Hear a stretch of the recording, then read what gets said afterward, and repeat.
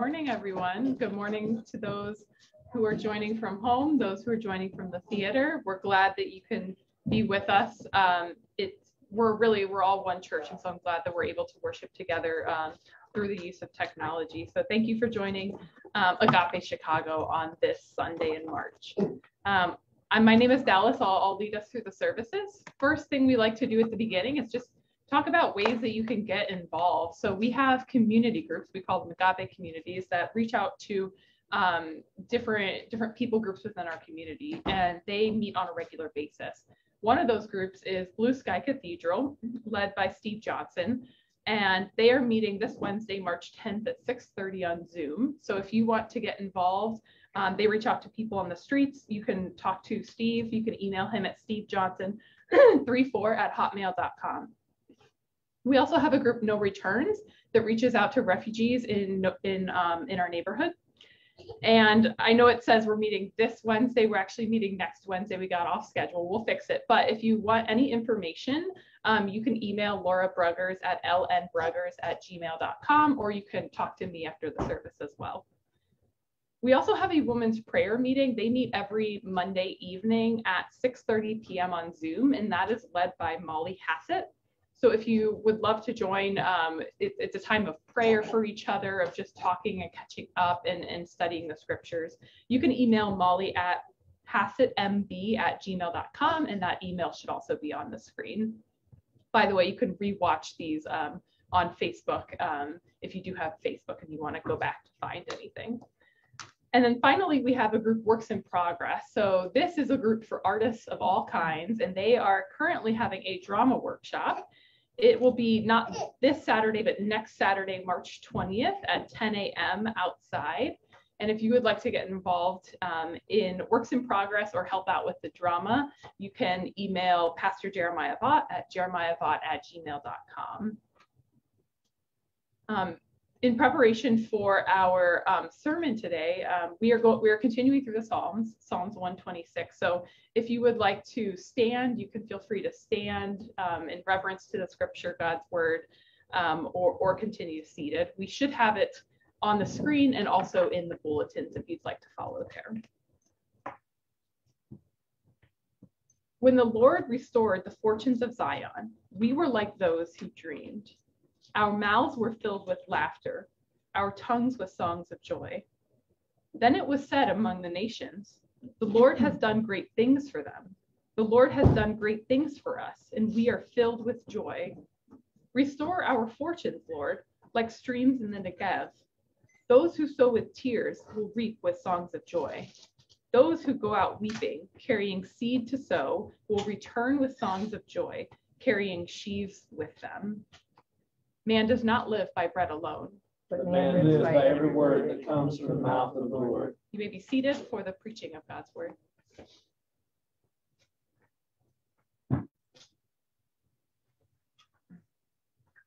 Let's pray before I begin my sermon today.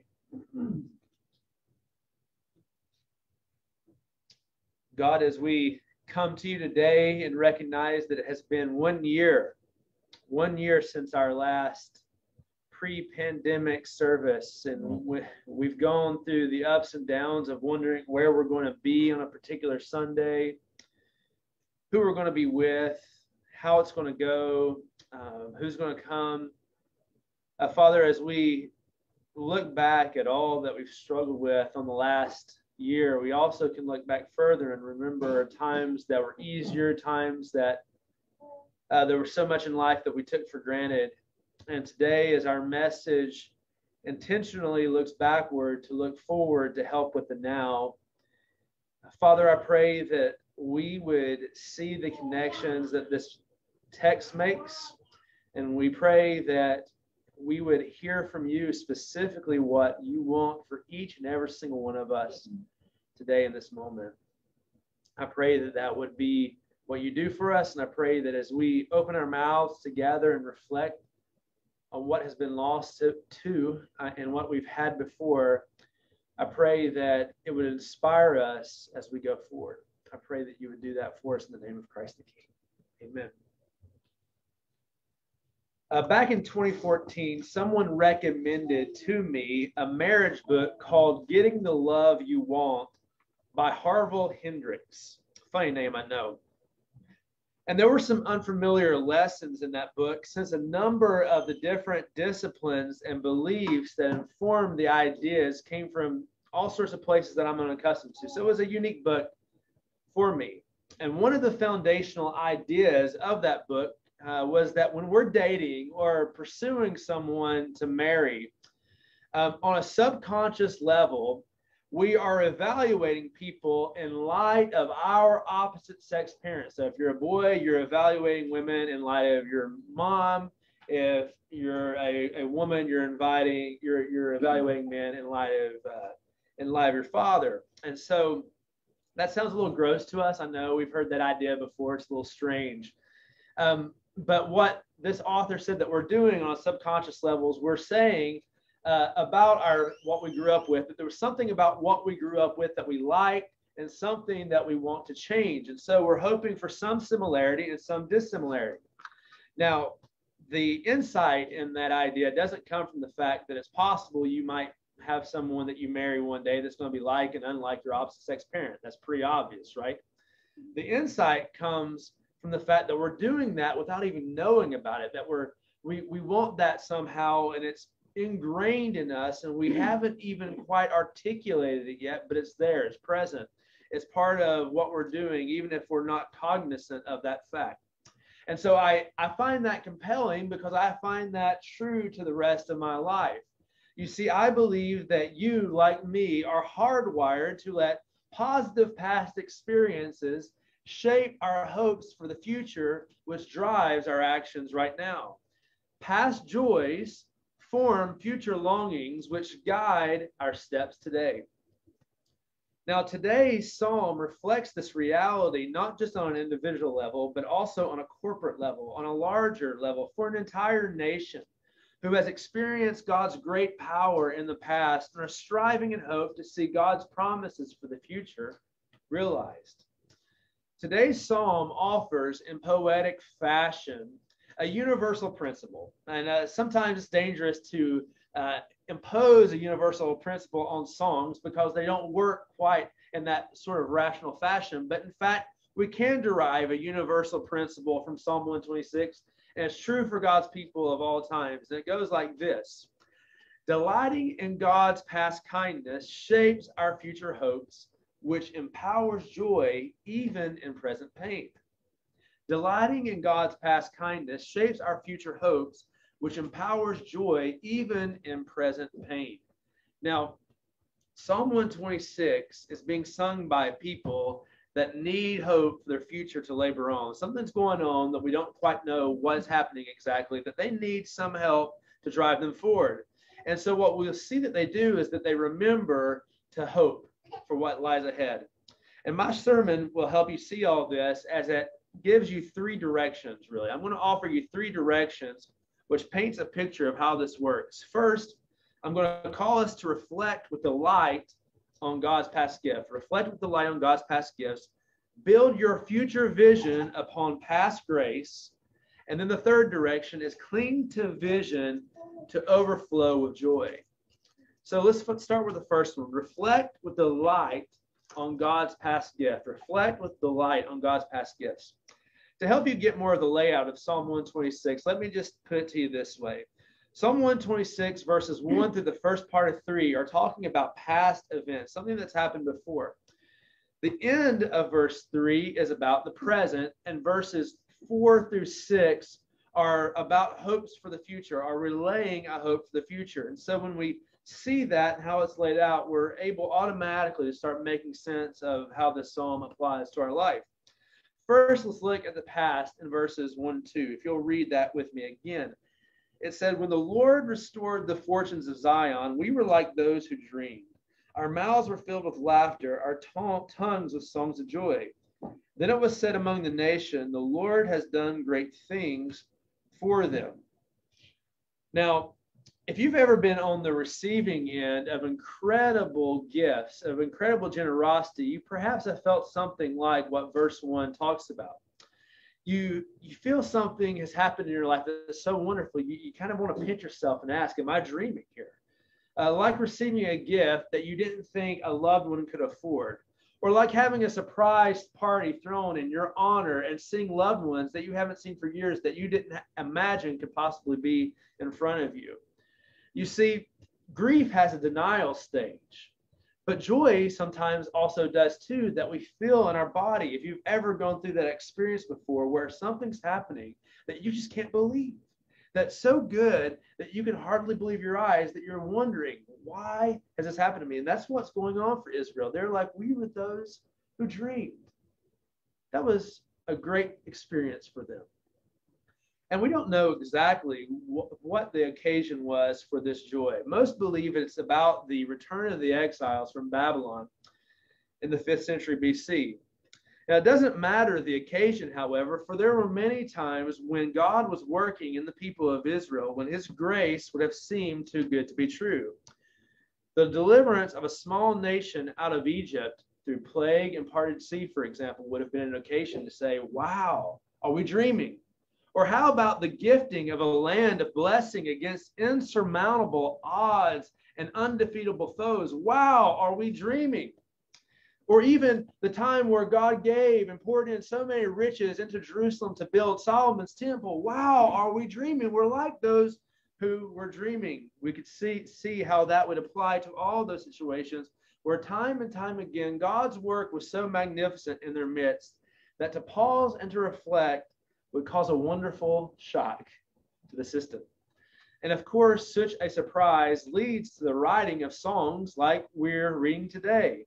We are reading a collection of songs which reflects the fact that there must have been a joy that caused such singing.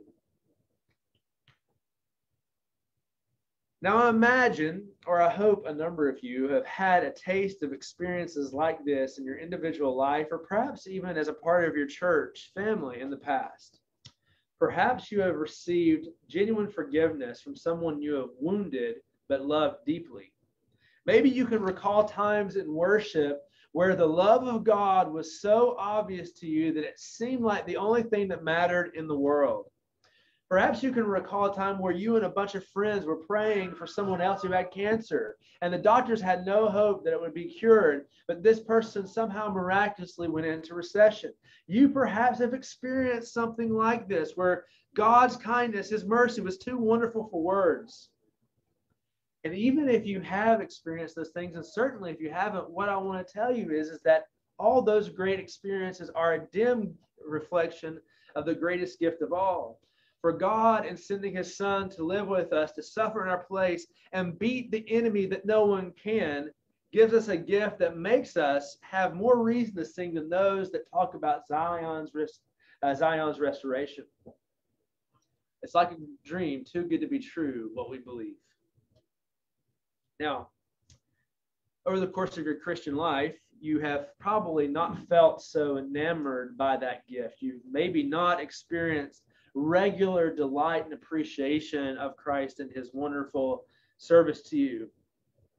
But if we receive a wonderful gift for our birthday and we're kind of about it, we don't really appreciate it like we ought, we certainly know that that says nothing about the gift and everything about us.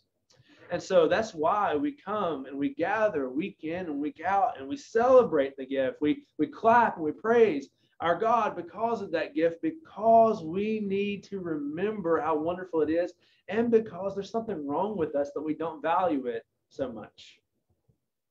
We come here and we do what we do in a week in and week out fashion so that we may recall the blessings that we have.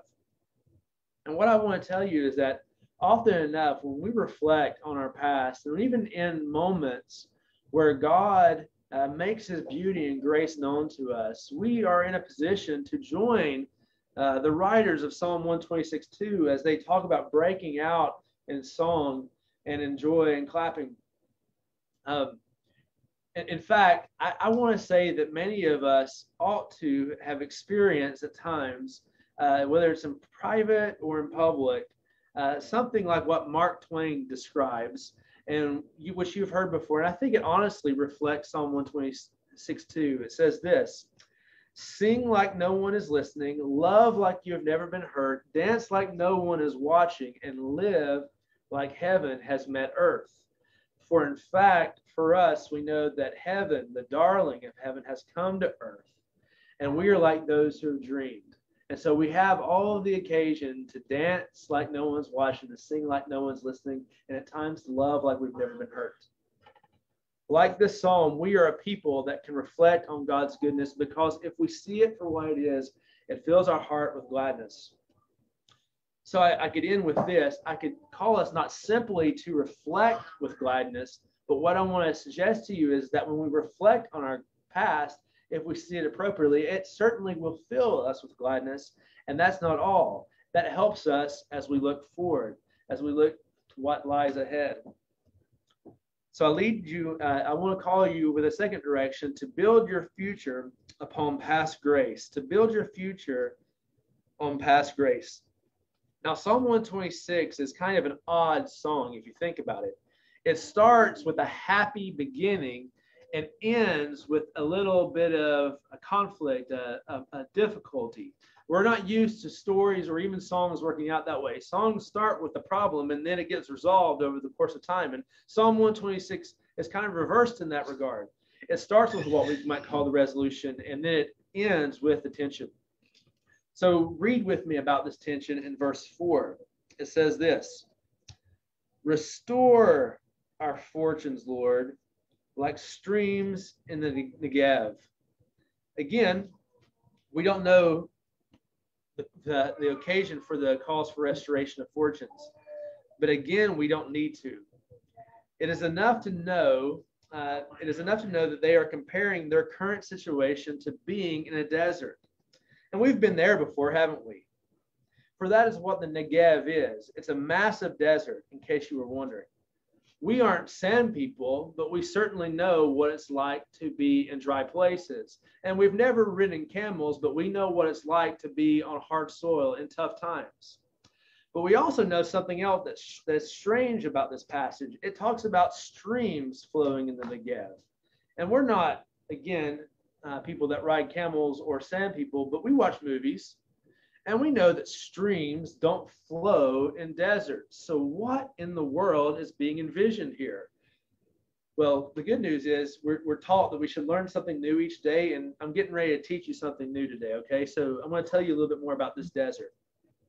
The Negev has an incredibly hot and dry season, where, of course, no water is to be found. And if you were to go to the Negev during its dry season, you would see no water, but you would see something that shows and reflects that at some point there was water along here. There would be indentions in the sand. And during the rainy season, those indentions fill with water that's flowing out, and all of a sudden, even flowers grow called crocuses in that place, making it a dramatic presentation where flowers are even growing in the desert. You see, this singer recognizes that present dryness doesn't mean that it's always going to stay that way. There is a possibility of restoration and beauty even in the midst of the desert. There is a surprise that comes in the cycles of nature. You've got your Chicago winter, but then you've got your summer, folks. And the summer is coming. There's a hope for that. You see, there is a cycle even in our lives where even as believers, we go through periods of dryness and periods of plenty. And when you're going through the cycle of plenty, it's the past, it's the memory of the flowers in the desert that drives us forward. There was a song in the 80s called Big Country by a band called Big Country. I know it's not very creative, but the lyrics to the song at one point says, "I am not asking to grow flowers in the desert." But what this passage is actually doing is that very thing. They are asking for God to grow flowers in the desert. They're asking God to do what God alone does. You can grow crocuses in the middle of dry and arid places, God. When someone trusts God like this, it allows them to sing lyrics like we see that follow it. That's the most famous part of our passage today. It says this in Psalm 126, 5-6. It says, "Those who sow with tears will reap with songs of joy. Those who go out weeping, carrying seed to sow, will return with songs of joy, carrying sheaves with them. Now, I had a hard time this week with these verses because I wanted to make sure I understood exactly what this imagery conveyed. I have a hard time when I look at this passage, and I recognize certainly this is a metaphor. Those that are going out planting with tears in their eyes will reap with joy someday. It certainly isn't simply about people that garden. It must be something bigger than just that. But the imagery certainly also is of dirt and soil and rain and water and food and life. It's the stuff of everyday experience. And I wanted to make sure I recognized that, yes, this is a metaphor, but I didn't want to make it merely metaphorical. So I started asking some questions like, God, why are people sowing seeds with tears in their eyes? I mean, after all, many of us know that planting is a very fun thing. Many people like to garden. It's a hobby for a lot of folks. What in the world is going on that's causing these people to cry? In fact, I would say that over the last 2 summers, one of my great hobbies has been to grow a little garden in my back garden. I've enjoyed it greatly. And last summer, it might have been one of the things that kept me sane to the extent I was sane. So I'm wondering, what in the world's going on? Why are they crying while they're planting seed? Now, first of all, to answer my question, we all know the difference in the pressure when the results of your work don't really affect your livelihood so much. We all know the difference between a job and a hobby. For me, though I might be slightly annoyed if my Thai chili pepper plant doesn't give me the peppers I desired, or my basil plant doesn't actually have any leaves, it's not going to make sure that I don't eat, okay? And in Psalm 126, what we're seeing are a bunch of people that are sowing in a hard situation, as we'll see in a second, and their livelihoods depend upon it. Consider today that since the 50s, farmers have an incredibly high rate of suicide. Perhaps you knew that, perhaps you didn't. Factory farms have caused smaller farmers to have a hard time with things these days. And so one can even understand in our modern time how desperate of a situation farming is, how much more so in that time when your livelihood absolutely depended on it. There was no grocery store. If there was a famine in the land, you died. There's a reason people are sowing in tears. And again, remember, this sowing is connected to the image of the Negev, the desert, planting, sowing, working, doing all this hard labor, and possibly realizing that these seeds I'm putting into the ground will never grow because there's not enough water in the soil. You see, what you need to imagine in this picture are a bunch of farmers together going out and scattering seeds into the ground that's perhaps too dry because the rain hasn't come, and being terribly afraid because there hasn't been a cloud in the sky for weeks. And they don't know how in the world anything is going to come of this situation. And they're going out sowing because they know they have to, but they're doing so with tears. And why do they sow? Well, you say if they don't sow, they for sure will not eat. That is true, of course. But even more importantly, they sow because they've seen what God does with seeds over and over and over again, and they trust him. And again, I'm taking now the literal truth and applying it to the metaphor. Do you see? Do you see that there are times where we have to go about the business of doing God's work, even when we see no possibility of success? Do I need to connect the dots, dear friends, to our post-pandemic, post-Christian world, where we just don't know what's going on with people? You know, there are people that speculate how many people are going to leave the church after this is all said and done. When things return to normal, how many people will come back? And we're wondering, is all this stuff we're doing Sunday in and Sunday out, and all the people we're trying to connect with, does it really matter? And what I want us to do is I want us to be a people that sow, even with tears, expecting to reap with joy, because God does surprising things, and he loves to meet needs right at the time we need it. You see, the story of Israel and the early apostles is our story. It's not just their story. It belongs to us as well. And the past shapes our future vision. The flowers in the desert before shape what we believe can come again. Vision comes first and foremost by considering God's past grace before anything else. Before anything else. You see, vision doesn't come from the minds of leaders. It comes from the story of God, and then that shapes what leaders say.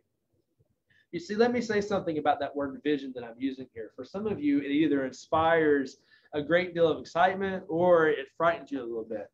For how many leaders, not least preachers, get up and talk about their visions, and then when a little bit of it's met with resistance, it's dropped by the wayside. The visions that someone made promises of, they don't come to fruition.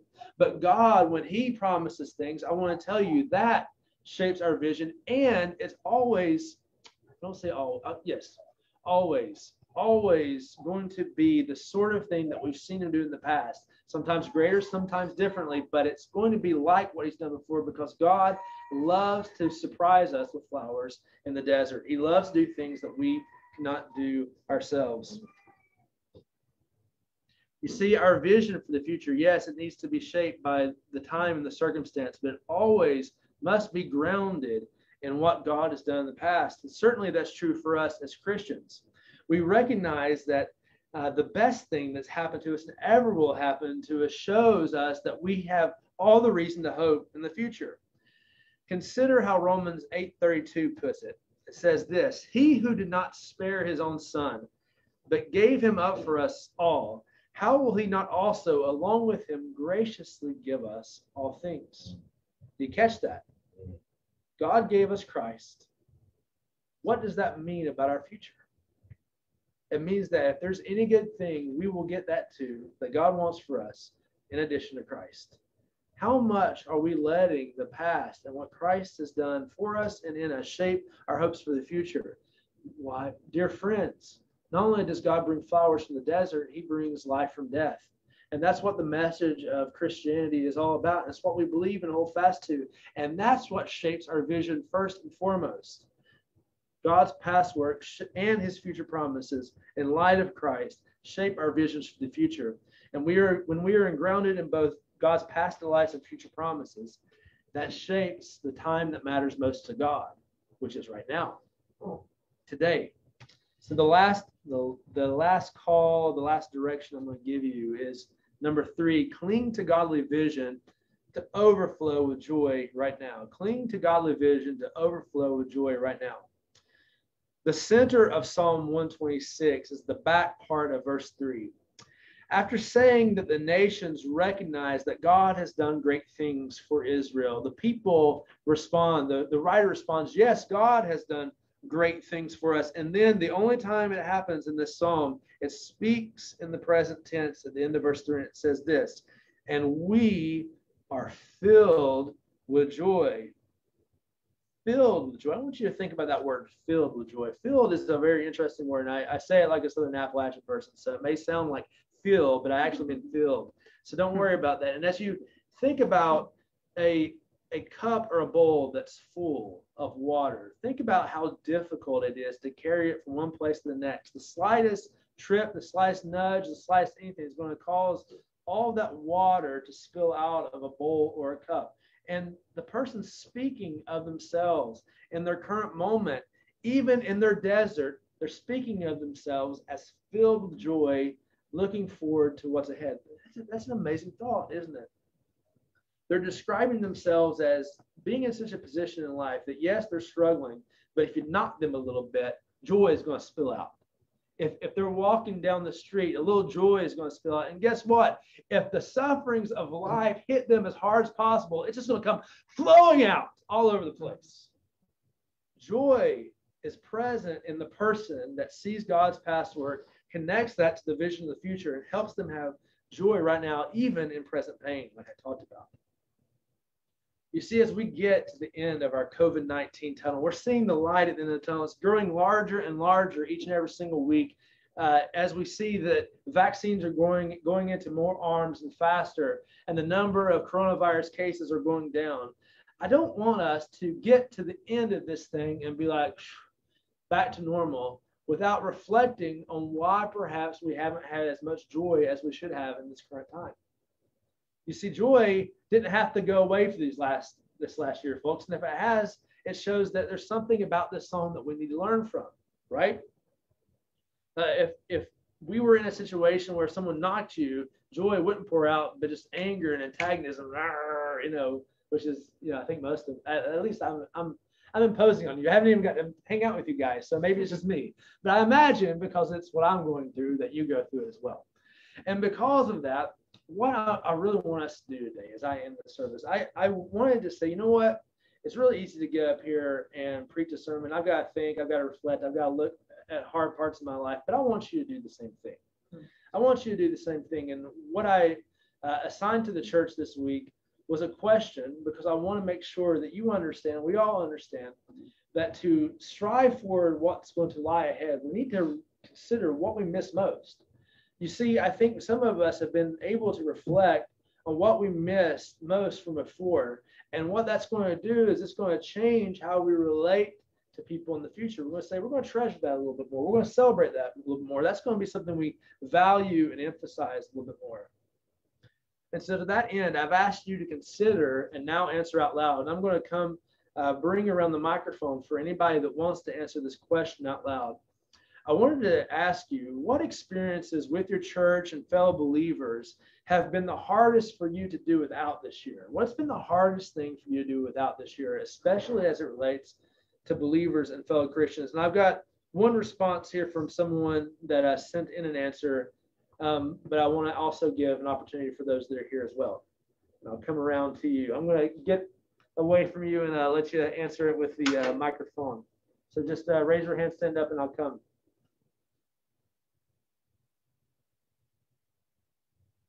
What's been the hardest thing for you to do without this year as it relates to your church and your fellow believers?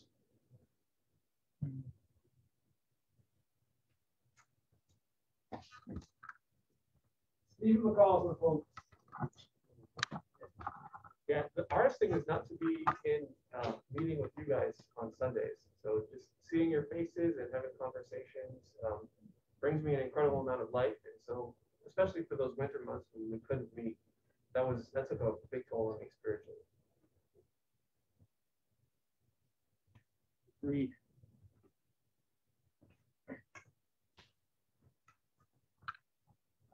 I would say that the Sunday mornings when we're milling around after service, I didn't realize how thick those thin threads of connection are when you just say hello to someone and talk about their week, even for that brief moment. And it's been missed. And now I realize just how much that was encouraging to me, even though it was just a flit here to one person to another person. There's an incredible sense of disconnect that I'm feeling from the family, because I just don't have those little moments. The other thing is I also miss meeting with our Agape community in person. There's nothing like coming together and having a meal, iron sharpening iron, studying the word, praying, and really driving a little bit deeper in relationship than those Sunday flits do. And you just don't get all of it that you want to get on Zoom. And so I look forward to whatever the new normal is, appreciating those Sunday mornings and those chance or small or quick encounters, and also getting back to Agape community in person.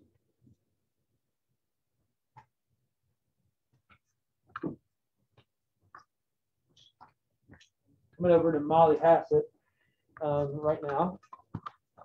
Good morning. I miss a couple of things. Of course, what Pastor Steve has said, and just being able to minister to one another and encourage one another. But there's a few things that I thought of was I miss really listening to everyone singing. I mean, it's such a gift when we're in church. And I just one aspect of our service that I really loved. And the second is being able to come together for communion, and kind of a very holy moment, and just an example of our faith and devotion to the Lord. And so those are the two things, in addition to just being with all of our people, that I miss the most.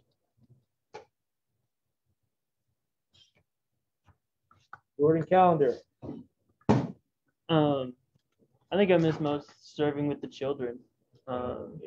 getting to have a whole group of kids run out of service once worship is over, getting to be responsible to try to corral them in and get through a Bible lesson and, you know, have 5 snack breaks. But I missed that, you know, and it was a lot of fun. And like, I liked having new kids come in and like, you know, meeting these new kids and just getting to be a big kid for an hour out of my busy school week, you know, something I really looked forward to that I miss now, you know. So like Steve said, I'm also excited to embrace the new normal, whatever it may look like. Sarah Scazzaro. I really miss the Living Well community group where we were ministering to the people at the Waterford Nursing Home. That was a beautiful time of really bonding with the residents. We became friends, and with all the people from Agape who we were with, it was a beautiful time. So I really look forward to whatever God has for the future with that, with the nursing home opening up or whatever God has.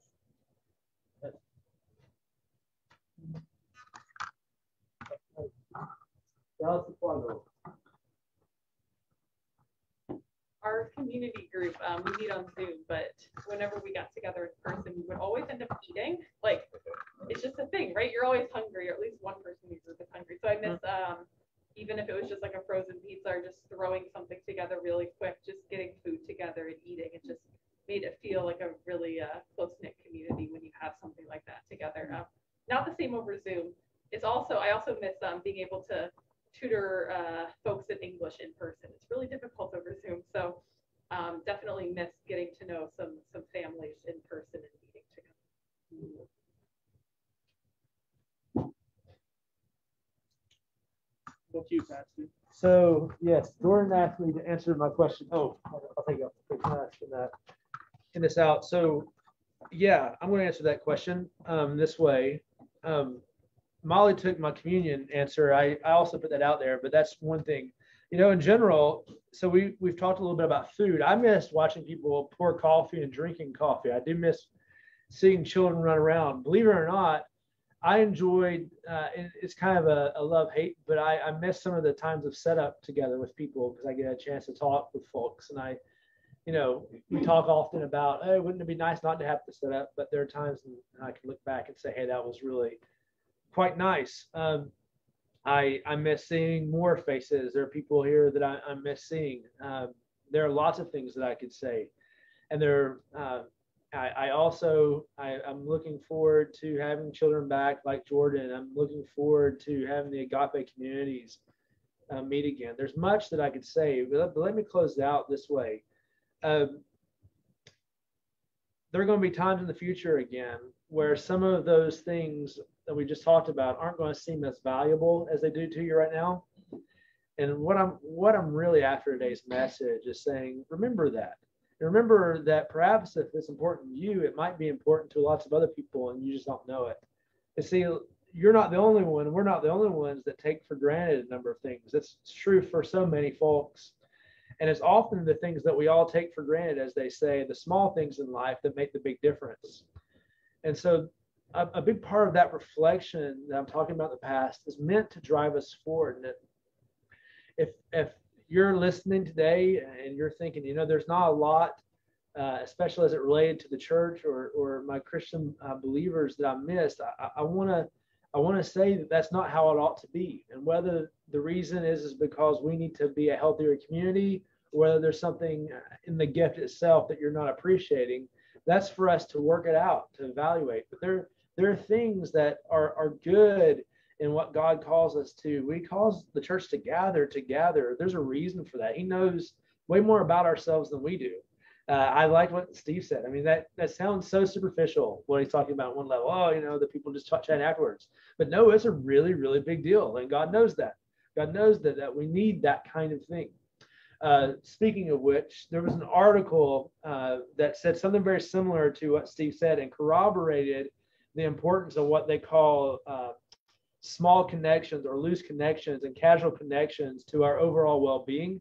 And I'm going to put that on Facebook this week since he said that. But I want us to understand there's so much that we probably don't even realize that we've missed. And when we look forward, I want us to be able to slow down, reflect, and pay attention to God's past work, again, to drive us forward and hope for that now. Even today, yeah, we're having to wait longer than we wanted to for a vaccine, or waiting longer than we have to for these masks to come off, or go outside, or whatever. But as you're waiting, reflect with joy on the reason you're striving right now. Those who go out sowing with tears will reap with song of joy, dear friends. Let's pray. And then Stephen's going to come up and lead us in song after. Yeah, he's going to come lead us. So, Father, thank you so much for this church and the opportunity that we have to think about growing flowers in the desert, of reaping songs of joy when we sow, even in tears and difficulty and pain. We need this song right now. We need to regather around it.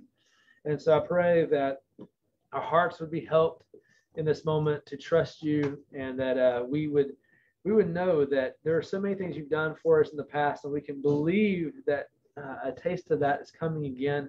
And as we wait for that, we're patient right now in our current desert situation. We pray these things in the name of Christ the King. Amen. Amen.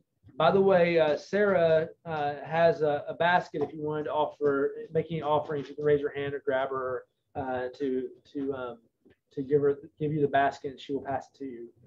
But for right now, Stephen is going to lead us in song in response.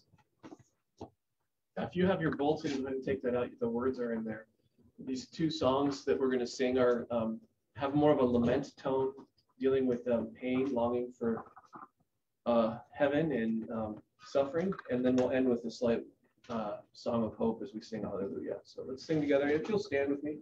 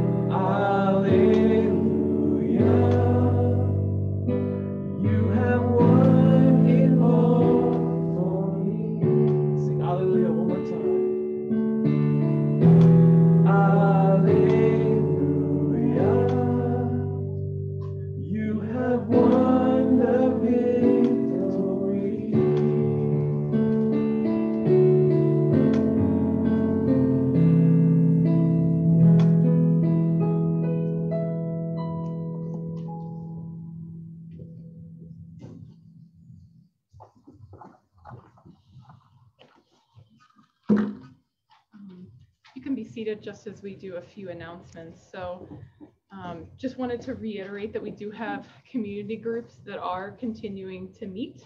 And although that we all miss some things and there are some challenges, we do still love to be able to meet together and to continue ministering. So Blue Sky Cathedral, 6:30 this Wednesday on Zoom. You can contact Steve Johnson. No returns is actually going to be next Wednesday. Women's prayer meeting is every Monday night. So tomorrow, Monday evening at 6:30 on Zoom. And Molly Hassett leads the women's prayer meeting.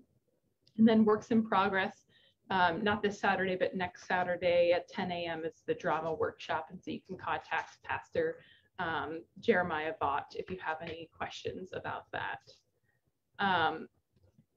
For today's charge and blessing, just wanted to reiterate the facts that, as Pastor Jeremiah was saying, that